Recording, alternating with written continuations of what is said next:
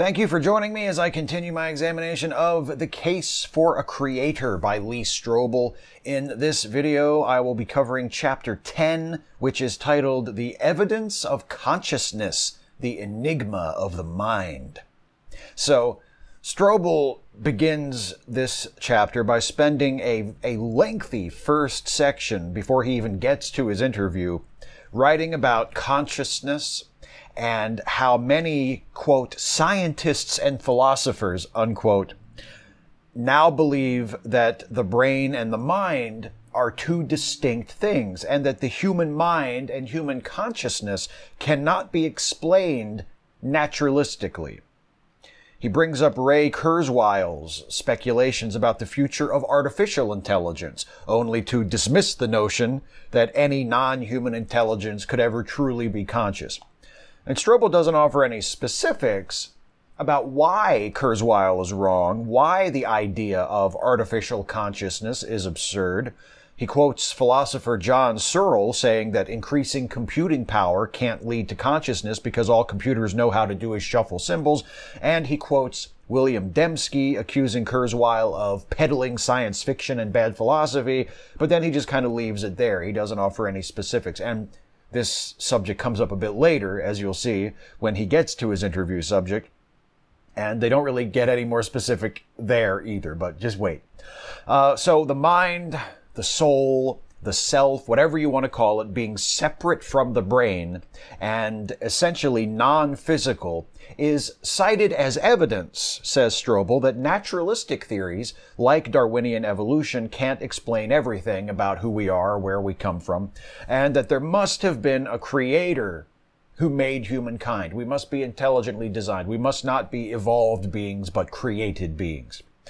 Well, what evidence is there for the mind being distinct from the brain and non-physical? Strobel cites Wilder Penfield, who is, or was rather, a renowned neurosurgeon who found that when he stimulated the motor cortex of epilepsy patients, it would cause one hand to move, but that the patient was still able to move their other hand to grab onto the hand that moved because of the stimulus and to try and stop it from moving. And Penfield speculated that this indicated that the patient had a physical brain that could cause an action when stimulated, but that there was also a non-physical mind that interacted with the brain but could not be controlled by manipulating the brain, that was able to spring into action and cause the other hand to wrestle the stimulated hand back down. All due respect to Dr. Penfield, he knew a lot more about how the brain works than I do.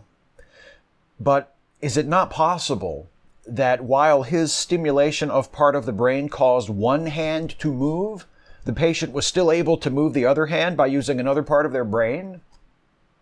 Isn't it kind of a leap to assume that there must be a completely non-physical mind just because someone was still able to move their other hand? I'm not familiar with the experiment being described, at least not in anything other than the most general sense. I haven't read anything about it or read the actual research. But from the description in the book, it sounds like an unwarranted conclusion, to say the least. To say, well, see this proves that there must be a non-physical mind as well as a physical brain. And also, Penfield died in the 1970s.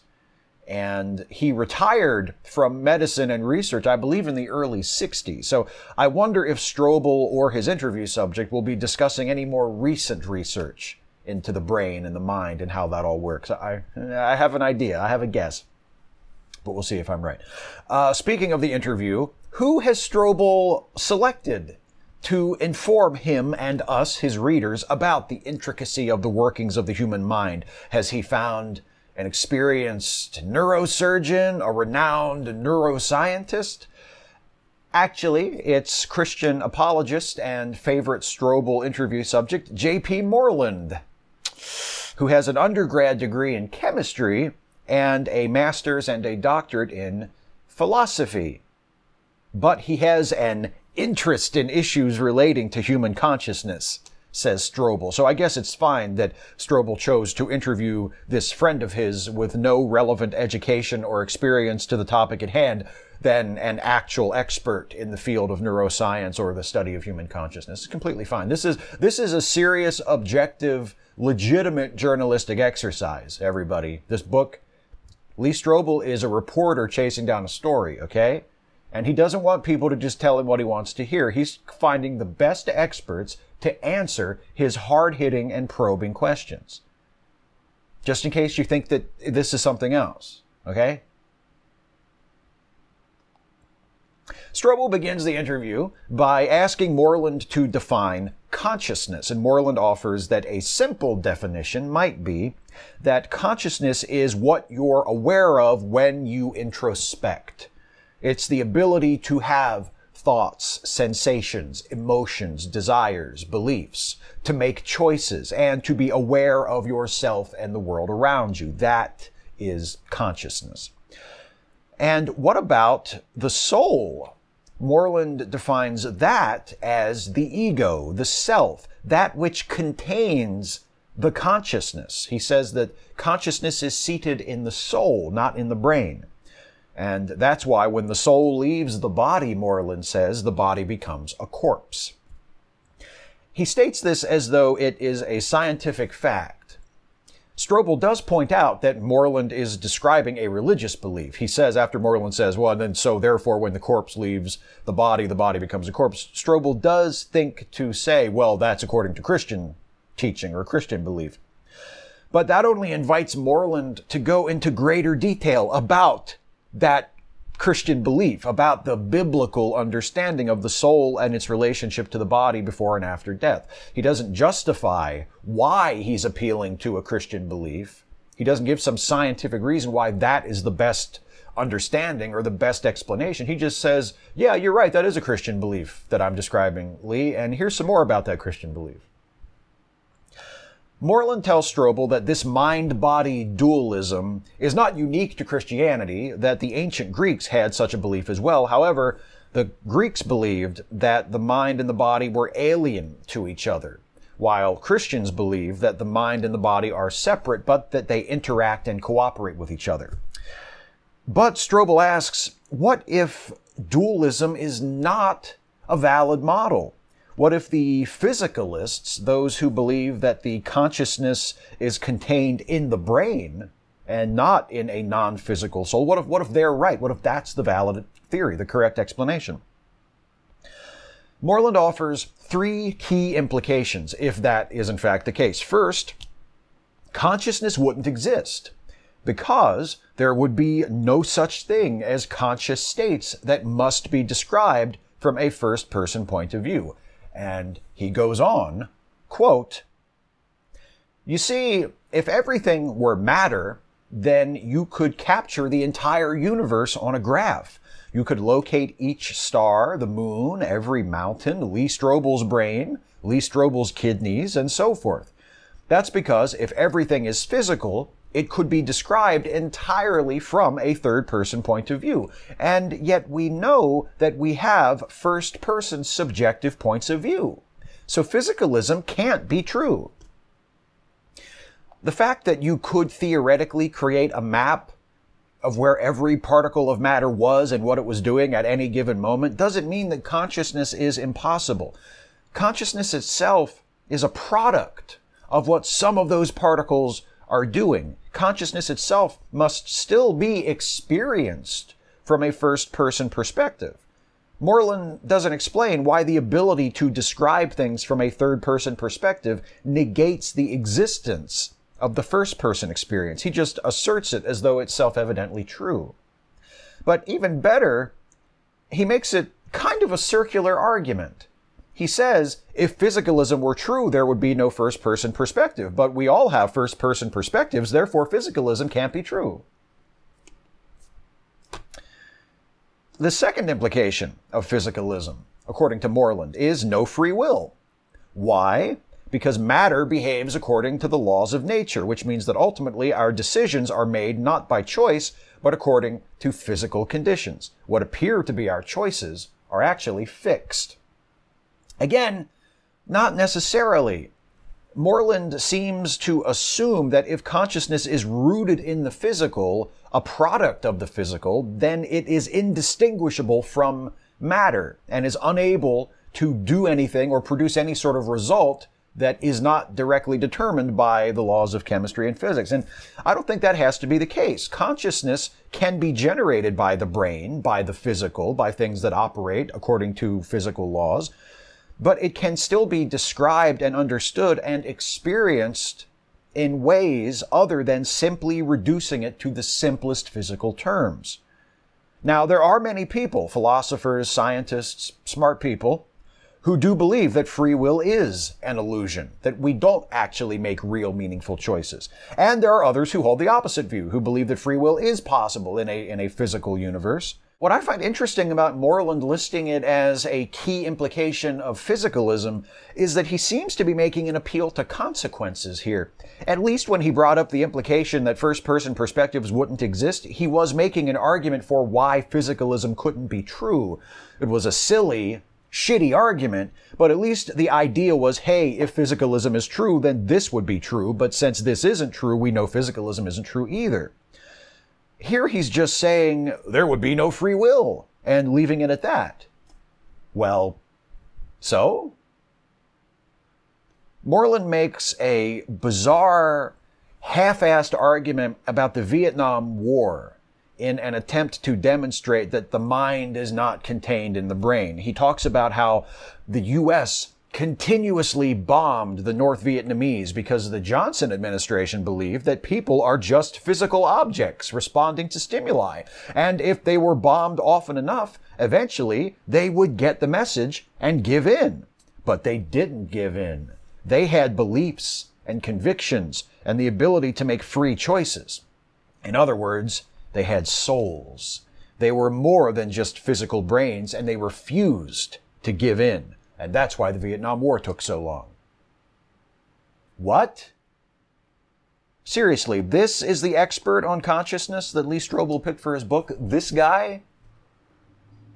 Where does Moreland even attempt to establish that things like conviction and beliefs and courage and the refusal to give in despite overwhelming opposition are impossible under a physicalist model? Nowhere. Nowhere does he even attempt to establish those things. He once again just states it. He says, well, the Vietnamese didn't give up because they had souls. As though the fact that they didn't give up proves that people have souls. The brain being the foundation of the mind, consciousness being rooted in the physical, doesn't preclude people from acting counterintuitively or doing something unexpected or demonstrating courage or stubbornness or living according to convictions that they refuse to abandon even under incredible stress. Why does Moreland define those traits as only being possible if the mind is contained in a non-physical soul? On what basis does he define them that way? He doesn't say. At the end of the Vietnam section, Moreland says, we all know deep down inside. We know that we're more than just a physical brain, but that's not evidence. It's evidence that we're conscious. We have a sense of self-knowledge. We have thoughts. That's evidence of consciousness. But it's not evidence that our consciousness is not contained in our brains. That kind of a claim can't be verified or refuted simply by the sense of self-knowledge. The truth or falsehood of objective, empirical, testable scientific claims like, does a non-physical soul exist? Or is the mind the product of the brain or of this hypothetical non-physical soul? These questions cannot be settled simply by our deep down sense of whether it's true or not. If we're seriously going to ask the question, does the soul actually exist in reality, we can't answer that question by going, I've really thought about it and looked deep within myself, and I feel like I do have a soul, so that must be the answer. It's not the way it works. It's perilously close to the presuppositionalist claim that we all know God exists, even those of us who consciously deny it. Deep down inside, even if you don't admit it to yourselves, you know there's a God. I'm right because you know I'm right. Even if you say I'm wrong, deep down inside, you know I'm right. These are not serious arguments by serious people. These are silly arguments by silly people who are pretending to be serious and are taken as serious by people who don't know any better. By people who are being deceived, either because they're allowing themselves to be deceived or because they have been duped. That's what this is. Third implication, no disembodied existence. No souls leaving the body after death. We cease to exist as conscious beings after we physically die. And again, this is essentially an appeal to consequences. Moreland makes some effort to establish that consciousness following physical death is a thing by citing near-death experiences, but that's a bad argument. For a start, there's a good reason they're called near-death experiences and not death experiences. People who have them aren't dead in the sense that most of us generally understand that term. They don't return to life. They are near death, and they have vivid experiences that are probably not that different from dreams. They aren't evidence of anything beyond the physical. They don't demand a non-physical explanation in order to understand what they are and where they come from. They can be quite well understood and even reproduced under clinical conditions. Moreland is saying that if physicalism is true, then there's no soul, which means you don't get to go to heaven when you die, which means the Bible isn't true. Jesus didn't really die for your sins. And he might as well add to Strobel's Christian readers, oh, you wouldn't want to believe that, would you? It's an appeal to consequences. It's an emotional argument. Well, what about a positive case then? If physicalism isn't true, does Moreland have evidence for his assertion that consciousness is contained in the soul, not in the brain? Moreland refers to Penfield's work, and again, Penfield died in the 70s, stating that Penfield had stimulated the brains of many patients and found that he could cause them to make physical movements, but he could never cause them to have a particular belief or to make a particular choice. That's because, Moreland declares, those functions originate in the conscious self, not the brain. Or maybe Penfield just wasn't able to figure out how beliefs or choices occur in the brain in a way that enabled him to trigger them via electrical stimulus. As with Strobel's earlier citing of Penfield's work, it seems like a huge leap to say, well, Penfield couldn't force patients to make choices or have beliefs by electrically stimulating their brains. Therefore, that stuff must not happen in the brain at all.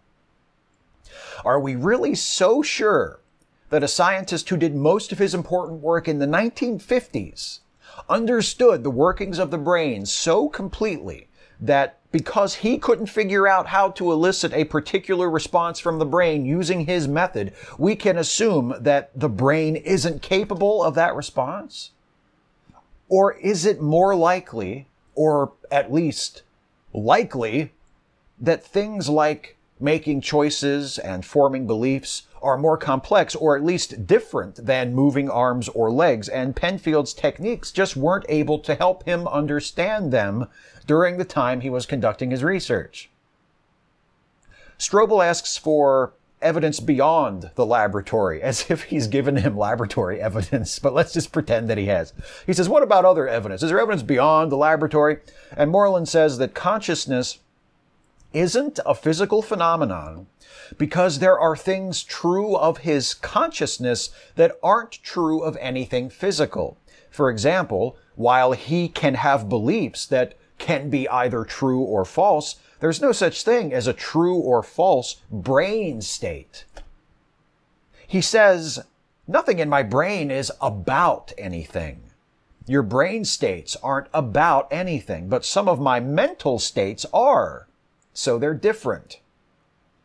Furthermore, Moreland says that while a scientist might know more about what's happening in his brain than he does, no one could know more than he does about what is happening in his mind, because his mind is inner and private. Again, they are different. Again, Moreland conflates the mind and consciousness, which physicalists take to be products of the physical, with the physical matter and interactions that produce them. Just because you can meaningfully distinguish between the brain and the mind doesn't mean that one can't contain the other. Moreland's insistence that brain states don't mean anything or aren't about anything is odd, but also revealing of his thinking on this subject. He's saying that because brain states don't mean anything, because they aren't about anything, therefore nothing produced by those brain states could mean anything either. But isn't that like insisting that a complex phenomenon can only be understood in the simplest terms? I can describe and understand complex things in simple terms, therefore complexity doesn't exist? Does that make sense to anyone? The letters in an alphabet aren't about anything either. An A is an A. It represents particular sounds. It serves particular functions in our language. But it doesn't mean anything. It's not about anything. And yet you can use A, along with all the other letters and symbols in our language, according to the rules of grammar devised to govern how those symbols ought to be used, and create words, sentences, paragraphs, stories, poems, articles, books, scripts, etc., that have an unlimited potential to mean all kinds of things in all kinds of ways to all kinds of people. Is it reasonable to say the King James Bible doesn't mean anything because it's made out of letters and letters aren't about anything? Or does saying that betray a fundamental misunderstanding of how simple components such as letters can be used to produce far more complex products that, while still able to be understood in the simplest possible terms, for instance, as a particular arrangement of letters, also demand to be understood at a more complex level? And you're really missing a lot of context if you look at a book and you describe it and understand it and think about it purely as an arbitrary arrangement of letters. And you completely miss out on the deeper, larger, more complex meaning that is produced by that particular arrangement of letters. That is the point I think Moreland refuses to get about the physicalist view of consciousness. The brain states he talks about not being about anything are like the letters in the alphabet of consciousness. Consciousness itself is what you get when the physical components of the brain are doing particular things. It's the product of a physical process. But that doesn't mean that it can only be understood in the simplest physical terms. The poetry of Emily Dickinson is a collection of letters placed in a particular sequence. It's also more than that. But the fact that it is more than that does not mean that it's supernatural. It doesn't mean that the letters are doing something impossible because they're simple, but the thing that they produced is complex. They're doing what they're supposed to do. Just as the brain states that produce consciousness are doing what they're supposed to do. Strobel asks Moreland what makes him think the soul is real. Moreland replies with more of the, we just know it argument. He says, we know that we are beings who are not merely the same thing as our conscious life or our physical life. We just know this. Deep down inside, we're all aware of this. And he gives the example of a woman, the sister of a former student of his, who had an accident and lost much of her memory.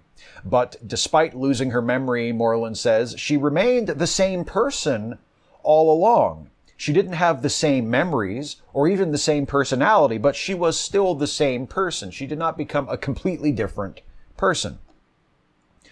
And all that proves is how complex our concept of personhood is. It doesn't prove that personhood is based on something immutable and eternal and non-physical. It could also be that personhood is based on numerous factors, none of which are immutable, and that our sense of ourselves and our identity is far more tenuous and contingent than most of us would like to think.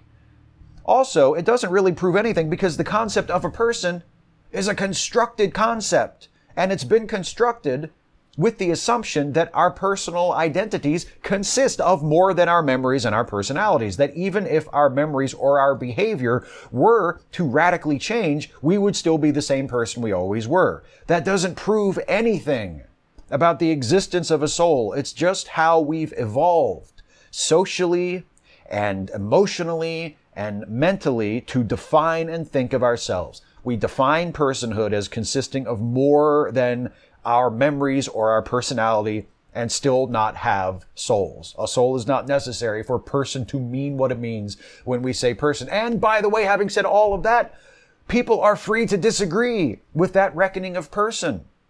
And some people do. There have been many cases where a person has suffered a traumatic brain injury and experienced dramatic behavioral changes, dramatic memory loss, dramatic personality changes. And people in their lives have started to regard them as a different person. They don't think of them as the same person in a sense. They say, after the accident, she was a different person. And sometimes they're being figurative, but sometimes it's a lot more meaningful. Sometimes, you know what? They're so different that they really aren't the same person that they used to be. And yes, there are a lot of different senses in which you can say the word person and mean it. There are a lot of different forms of that concept. There are a lot of philosophical questions underlying this issue. It's very, very complicated. And my whole point is none of it requires the existence of a soul. Whether you think that personhood is rooted in memories and experience and self-identity and personality, or you think that a person can undergo a change and become a completely different person, none of that requires that a soul exists. None of that negates the existence of a soul either. But to act like, well, you know, even if you lose your memory, you're still the same person. Even if I agree with you, that doesn't mean that we have to have a soul. That's not the way it works. Finally, Strobel asks Moreland about artificial intelligence, and Moreland says, quote, "Look, we have to remember that computers have artificial intelligence, not intelligence, and there's a huge difference. There's no what it's like to be a computer. A computer has no insides, no awareness, no first-person point of view, no insights into problems. A computer doesn't think, you know what, I now see what this multiplication problem is really like. But on what basis should we conclude that a computer will never be able to think that? Look, if you want to say that true artificial intelligence is still a long way off, that despite the advances in computer technology we've seen over the last few decades, we're still nowhere near the level of sophistication necessary for true artificial intelligence and consciousness, I'll buy that. Perhaps people like Ray Kurzweil are way too optimistic as far as how soon that will happen. I have no problem believing that. But what says that it'll never ever happen? Moreland just declares, well, computers can't do that. And he seems to believe that computers will never be able to do that. And I know the reason he believes this is because to him, consciousness is a magical thing that was gifted to us by God, and therefore no artificially created entity could ever have it. But he's also pretending to have valid scientific and philosophical reasons to believe this, and I'm just not seeing them. You want to say that computers aren't advanced enough to be truly intelligent? Fine. You want to say it could be a long, long time until that happens? You want to point out particular technological obstacles that need to be overcome before that happens, or even explain why it may be difficult or perhaps even impossible to overcome those obstacles? Great, go for it. That sounds fascinating and a completely valid scientific and philosophical exercise. But Moreland doesn't do that. He just says computers will never be able to do that, as though it's a logical impossibility. Well, Moreland and Strobel go on for a bit to discuss other topics like how evolution could account for consciousness. And Strobel asks him, how could consciousness originate from mere matter? Boy, that's not a loaded question, is it? How could Don Quixote originate from mere letters? Is a similar question with a roughly similar answer, I think. Then they discuss how the mind emerges from physical material. Moreland mentions panpsychism, which is the belief that consciousness is a universal feature of all things, or in other words, we live in a world of minds. And he mentions panpsychism as though it is a necessary consequence of physicalism, when that is not the case. Panpsychism is a very old idea. People were talking about it and exploring it and questioning it and thinking that that might be the way things are back in ancient Greece. And a lot of people still talk about it and believe it in certain ways today. But it is not necessary to believe that everything is conscious or potentially conscious in order to believe that consciousness is a physical phenomenon. Consciousness does not have to be a universal or inherent feature of everything in order to explain how we are conscious. And they talk about the fact that according to Moreland, there will never, ever be a scientific explanation for mind and consciousness. That is a direct quote from J.P. Moreland. There will never, ever be a scientific explanation for mind and consciousness.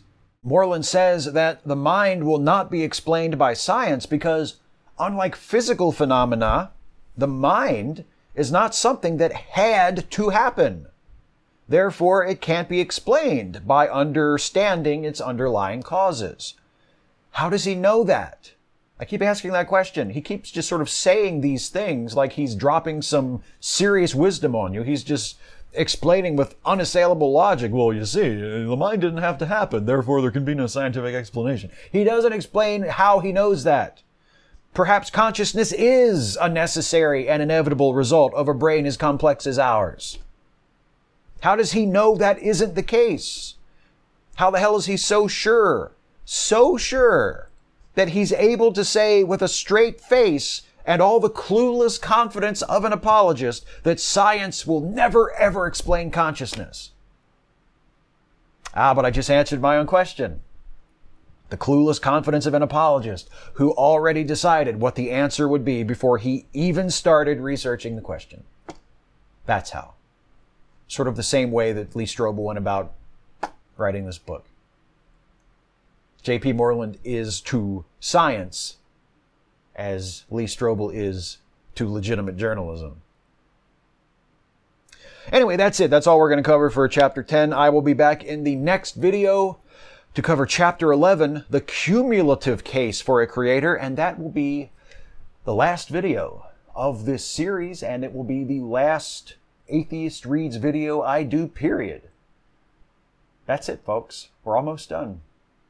And I have to tell you, even though there is some bittersweetness, overall I'm looking forward to it. So I hope you will join me next time for the final An Atheist Reads videos. We'll wrap up the case for a creator. Thank you as always for joining me for this. Thank you for your questions and comments. If you have something to say in response to something I have had to say in this video, whether you are a Christian or an atheist or some other variety of believer or non-believer, please do leave a comment on this video and let me know what your thoughts are. If you enjoyed this video and you enjoy the other videos that I do on this channel, please consider helping me to continue making them and to make more of them by becoming a supporter of this channel through Patreon. You can go to patreon.com/Steve Shives to become a patron for as little as $1 a month. And those $1 a month pledges really help me out. But if you can afford it and you think I'm worth it and you pledge $5 a month or higher, you can take advantage of some extra perks built into the Patreon campaign, including getting sneak peeks at scripts and patron-only advantages, getting to ask questions for my Ask Away live streams that I make sure to answer so that you won't have your question ignored or missed out, and just other things for patrons and other benefits for higher level patrons as well. So if you dig what I do, and you want to help me and you want to support it, patreon.com/Steve Shives. I really, really appreciate all of you for your attention and your support, whether you're patrons or not. And I'll see you next time.